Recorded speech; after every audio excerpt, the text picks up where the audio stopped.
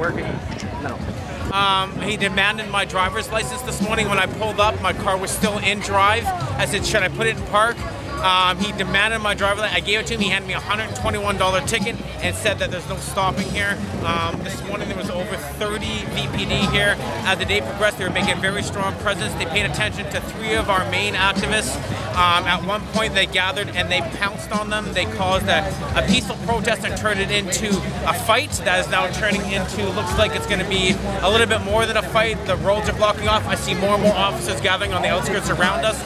So by the looks of it, we're waiting for something more to happen here today. Did they give you a reason for this? They said no open sales of marijuana. They said we've been doing this for 19 years. What do you mean? They can't stop it though. And it was, this is Harper. Who's This is federal. This Who's is been not- arrested?